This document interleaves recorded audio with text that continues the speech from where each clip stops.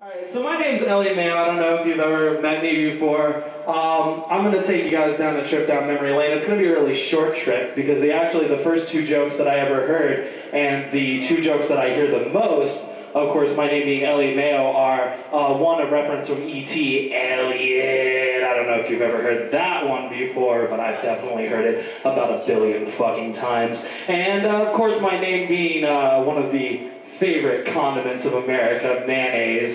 Hear a lot of hold the mayo jokes. Have you ever wanted to kill a joke? Just like kill it. Just like basically destroy it to the point where anybody who would ever want to make the joke again would just feel a sense of shame just to try to make it. Like if I had the funds, I would get the actual bike from E.T., the alien replica, everything. I would get a big ramp and I would ride the bike up the ramp and do a flip into a giant fucking jar of mayonnaise. Like a giant, like football field sized jar of mayonnaise with just a bullhorn just going, Elliot! And everybody in the world would fucking see it. It would be a mandatory viewing for everybody on Earth. And everybody would just be like, oh, well, I guess I can't make that joke anymore. There's no way I'm gonna be able to keep up with that. But, I can't do that. Jokes never die, but people do die. And that's why, since it's October, I feel like, and October is my favorite month personally, because me being myself, October is the one month that I can, just be my normal, depressed, broken husk of a fucking human being spirit, just sitting in a public place with my head in my hands, and everybody's just like, oh, well, normally I wouldn't talk to that guy, but it's October, so he's just being festive. This is just, he's just enjoying the month. He's just enjoying Halloween, and it's great. So, yeah, it's great. I love it. I love October. I love Halloween. I love, gothic culture. I just love it. I love to sulk. It's great. It is great to just sulk in just Halloween culture and just love every fucking second of it. But death, honestly, a lot of people think that death isn't funny. They're wrong. Death is a very natural part of life. It happens to everybody. Everybody's gonna die. Everybody in this room, we all share the common fact that we are all going to die one day. Me and an Olympic gold medalist might die at the same time. We might both get hit by a bus. And realistically, I will probably not get hit by the bus first because I'm not outside as much as the dude who exercises and, does the things to be an Olympic gold medalist. So, really, I have a leg up in that, as far as that goes. But you really can just do what you want. And when you realize that no matter what you're gonna do, you're going to die, the amount of fucks that you give in any situation go down to a very minimal level. If you think about it. Maybe you're at like some crazy Coke party and like somebody's mixing Coke with Special K and you're like, maybe I shouldn't do that. But you're gonna die. It doesn't matter. You might as well just do it. This is America anyway. And I'm not saying that you should do drugs. I'm not saying that at all, but I actually can't finish that sentence because that would actually be a lie. If I were to say anything after that didn't encourage the fact that you should use drugs, then I would basically be a fucking liar. So, and I like to think that once you die, like depending on your religious preference, everybody's got their own color of the religious rainbow. I personally have the very optimistic view that when we die, there's nothing and your bones just turn into dust and you just rot in your coffin and there's nothing left.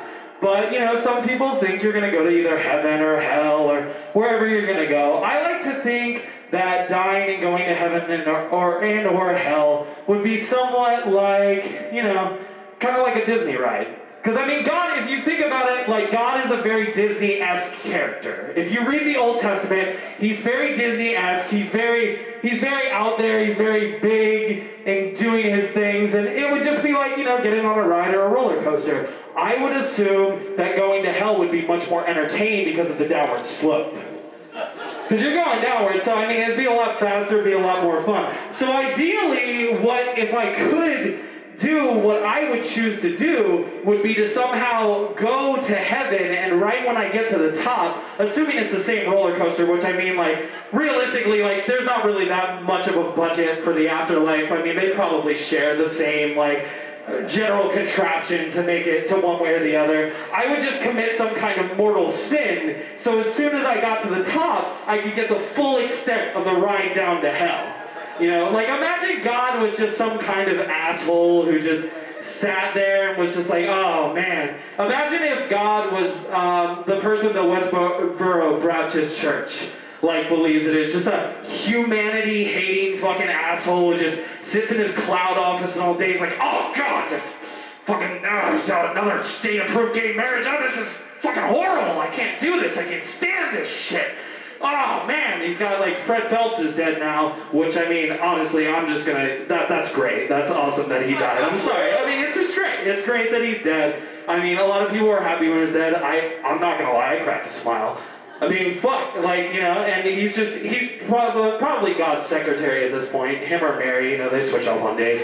And he's just like, you know, God, this guy right here, he's not cut out for this. I would live a very moral life, you know, just for the sake of going on the ride at the end. Like, just live a really moral, great life, and at the end I would just be like, you know what, get right up to the top and be like, you know, gay people getting married, I don't really see the problem with it. And you're just like, blasphemer!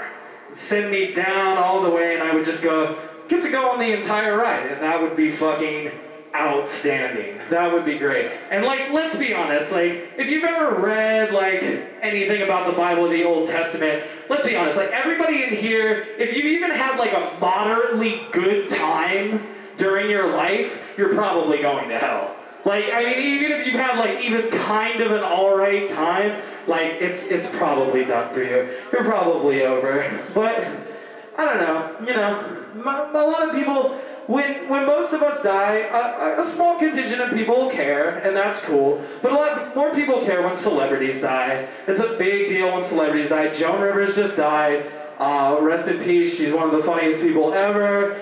Honestly, you know, the respect for the dead thing, I can't really hang with that. I can't really hang with that. I really don't understand.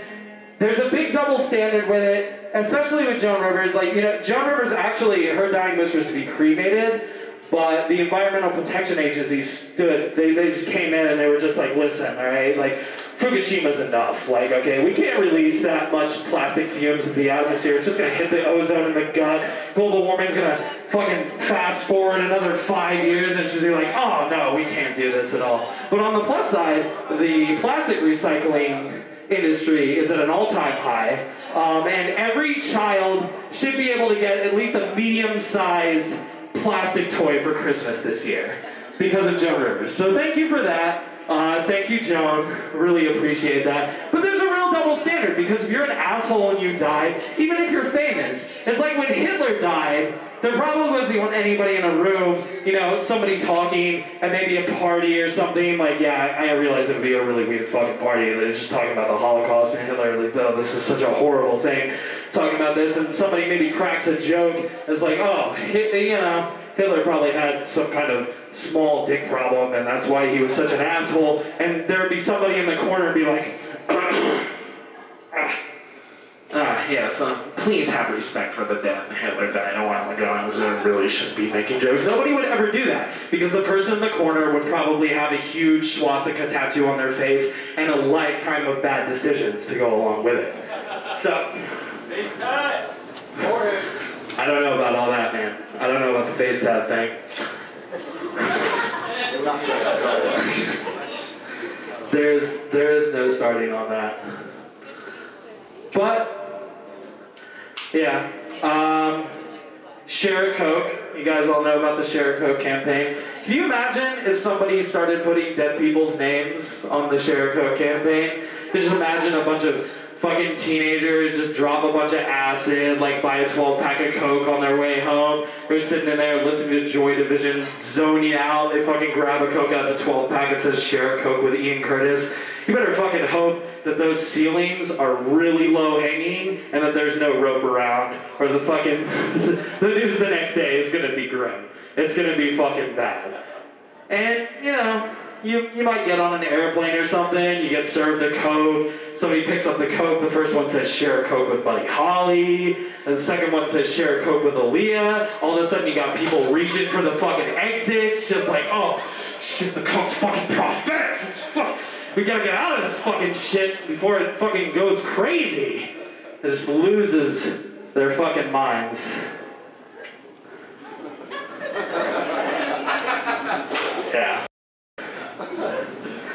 Imagine, you know, there's like share a Coke with a buddy, share a Coke with a star, share a Coke with your soulmate. You imagine you're in any kind of public place whatsoever. You get a Coke and it says share a Coke with an asshole. You're at the mall, or you're like at work, or you're at something. Can you imagine what an extravagant fucking quest that would be? It's just like, oh, just looking around, you see like a dude with a Salt Life sticker on his car over there, just fucking.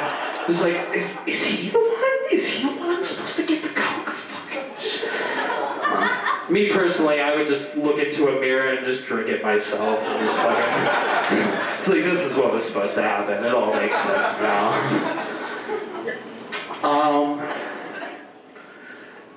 But you know, things are strange. I got a movie pitch. Just, you know, I had a movie pitch. I have a couple of movie pitches. I really have a lot.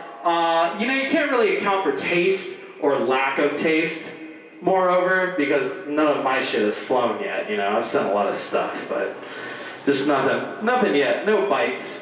But yeah, it'll happen someday. I got a really good movie pitch though. I got something great, and it's really Florida centric too. I feel like we could film it here, and it would be just great. It would be a great R-rated movie, a dark. It's like kind of a biopic, but kind of not. And it's basically just picture like a pan-out shot of a nice beach in like Key West or something like that, and you got Jimmy Buffett. All right, Jimmy Buffett's out there. And he's just, you know, enjoying his daily fucking regimen of margaritas and cheeseburgers. Jimmy Buffett, if you don't know, is a musician who has literally made a decades-long career out of making songs about cheeseburgers, boat drinks, fucking in between eating cheeseburgers and boat drinks. All of these things on either a beach or maybe in a motel or maybe on a yacht. I don't really know, but he's got a lot of songs. He's done a lot of things, and he's got his own contingent of fans. They're called parrot heads. So I mean, I think it really plays into it because, you know, what it would be is instead of the parrot heads just being fans of the music, parrot heads would be members of Jimmy Buffett's cult.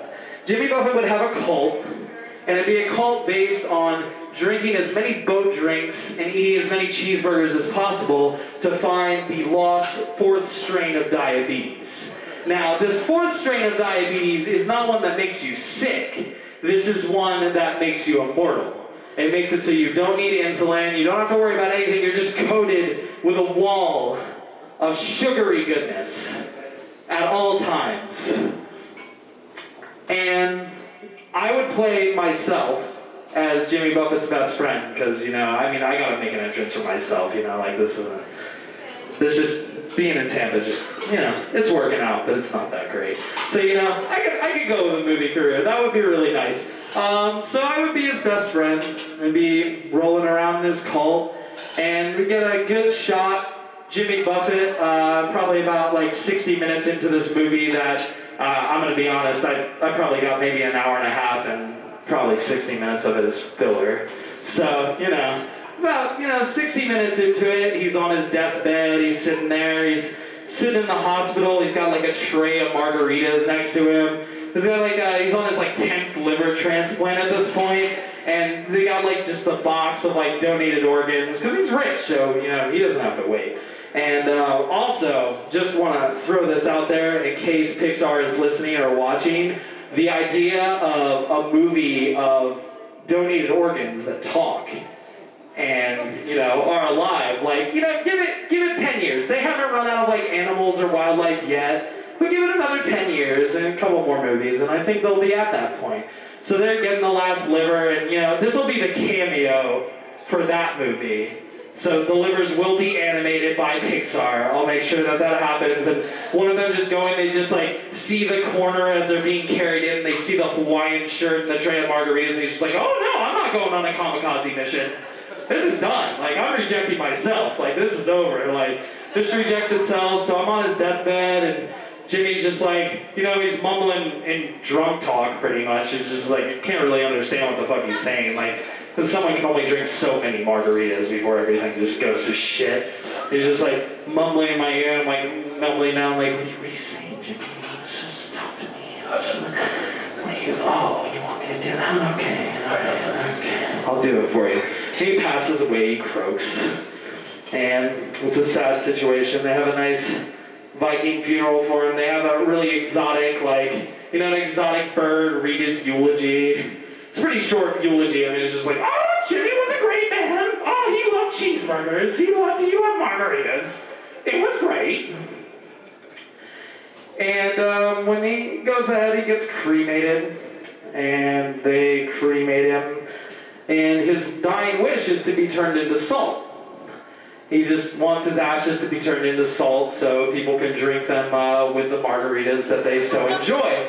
So, you know, they got a good pan-out shot. He has this good Viking funeral, like his casket's floating away. Obviously not with his body, because that's being cremated, but just, you know, like a character of his body, maybe a bunch of, like, island fruits, like, made up, and, like, a visage of his corpse.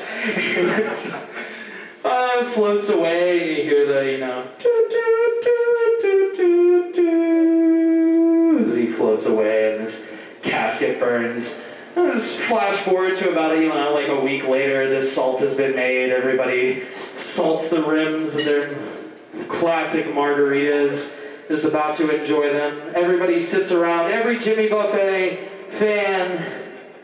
See, as I just said buffet, that's the fat kid in me going out. Jimmy Buffett, sorry. Every Jimmy Buffett fan comes out, you know, enjoys a margarita. The second the salt touches their lips, they just go into a catatonic fucking alcohol poisoning shock, just like hallucinate. The amount of like blood alcohol volume in his ashes just like kills everybody instantly. They're all just foaming at the mouth. They're like, Jimmy, I'm coming home! I found your salt! Just fucking... And it's over.